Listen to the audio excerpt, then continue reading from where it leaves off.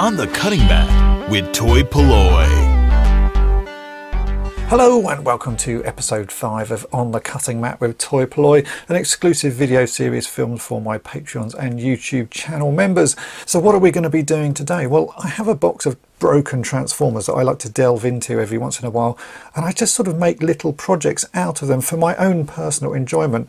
And I was sort of rummaging through it and I found this, which is the remains of a Transformers G1 Blast Off. Now I have a sort of great connection to this figure because it was one of the ones that I picked up as a child. I actually have my original one still in my collection. This is my very original Blast Off that I bought as a child. And when I see one that's sort of in a sorry state like this, I just don't like to leave it. I always like to sort of fix them up.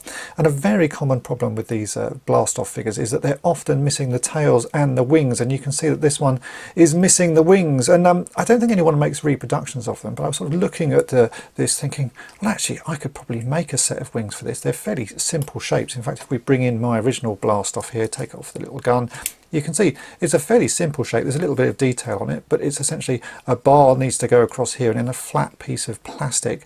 And I was thinking that we could actually make something like that out of styrene and a piece of Lego. So that's my plan for today, is just to have a go at making a couple of wings for this Blast Off, just so that he's sort of displayable again. He's never going to be a perfect toy, but I just really like these little cheaper Transformers because they are the ones that I had as a child. So that is the plan. Let's make some wings for this Blast Off so that he actually sort of looks semi-complete. So what are we going to need? Well, we're going to start with some Lego. I've got a couple of Lego antennas, and these do actually fit really perfectly in the little sort of clipping joints on the side. So that is going to be the starting point. I'm then going to use some 2mm styrene sheet. We'll cut a wing shape out and we'll attach it on. Looking at the original wing, it's actually fairly simply constructed. So if I just remove the original wing from my childhood one, you can see we just need to make a bar that goes across. It's got a couple of little panels on it, and these are quite key. You can see there's a square corner to it. That square corner stops the wing from rotating down. The others are all rounded, but that bottom corner is square. So I'm going to make similar sort of attachments so that when it's rotated down, it locks in place. We can then use those to attach a piece of styrene to make the wing. It's fairly simple, should just be able to cut that out. And then there's a post on the bottom for the weapon to attach, and I just happen to have some styrene rods that are pretty much the same size. So let's get constructing. The first thing I'm going to do is actually make these little sort of rounded pieces with the square corner. I think that's a good starting point because that's actually the bracket that will hold everything in place on the side of the wing. So I need to make 4 of those. I'm going to be making 2 wings at the same time because they're essentially a mirror image of each other. So measuring those, they look like they are going to be about 7mm square. So I'm going to mark out some squares at 7mm. I'm going to drill holes through them that are the same diameter as this Lego aerial, which is 3mm. Then we can mount these all up and start sort of trimming things down and shaping. But that's going to be the starting point, and then we'll see what happens.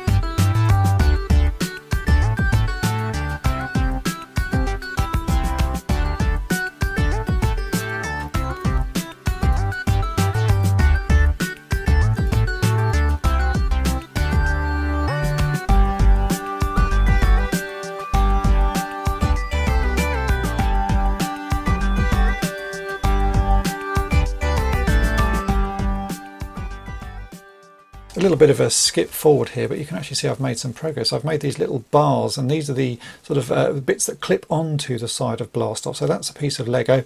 I've shaped those end pieces so you can see they've got a square corner, like a sort of teardrop shape, I guess.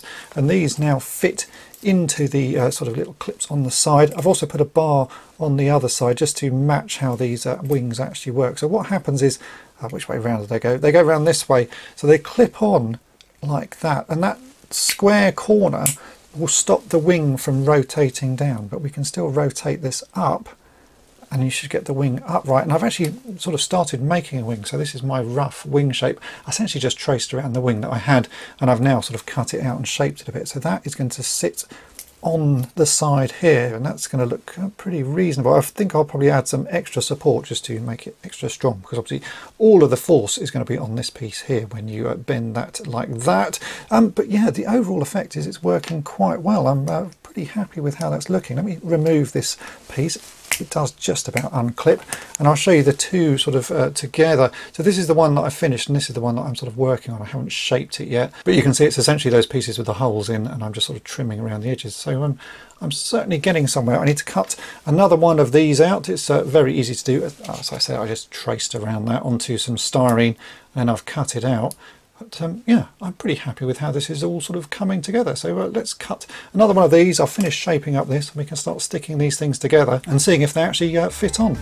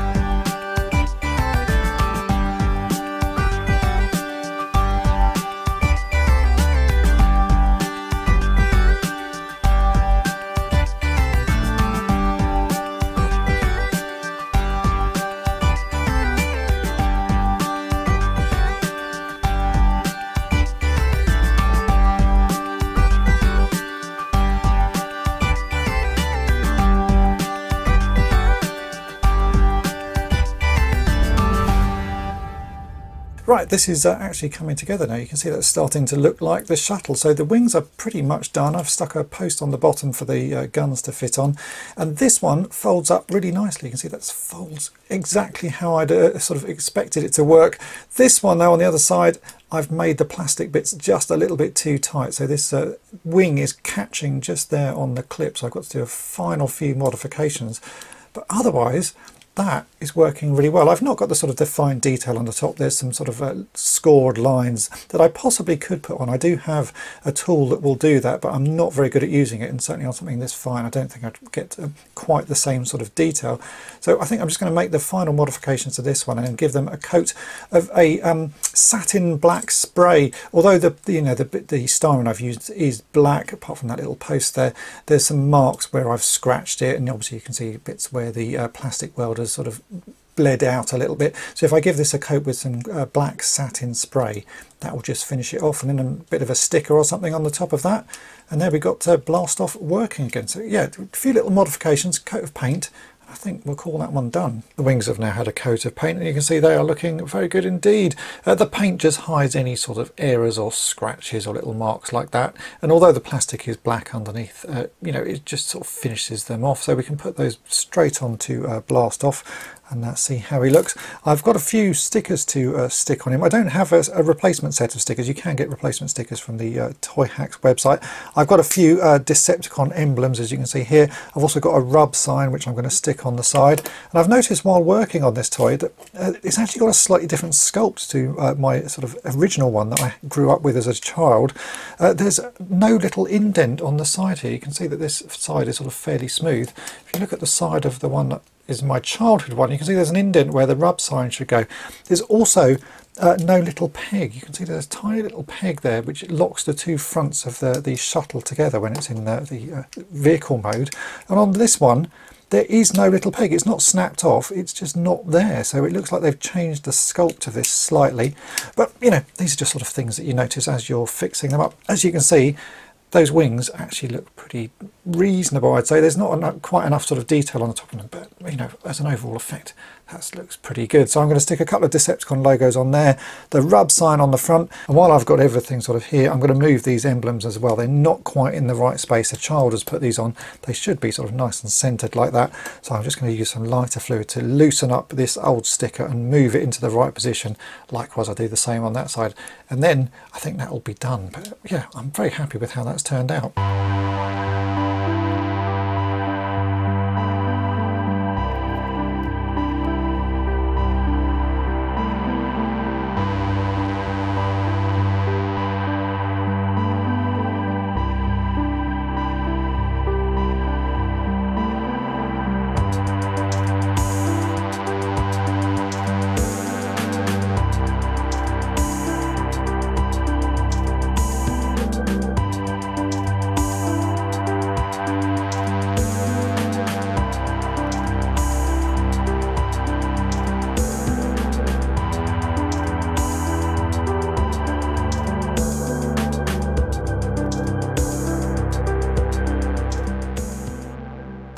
And so here is the finished blast off. I'm very happy with how those wings have turned out. I don't think they'd fool anyone. If you were looking at this, you could see these were handmade. But as far as displaying this toy again goes, they work really quite well, and they do actually work. So we can fold this all together. So those should fold in. You can see we've got the sort of pegs on the outside. That folds down.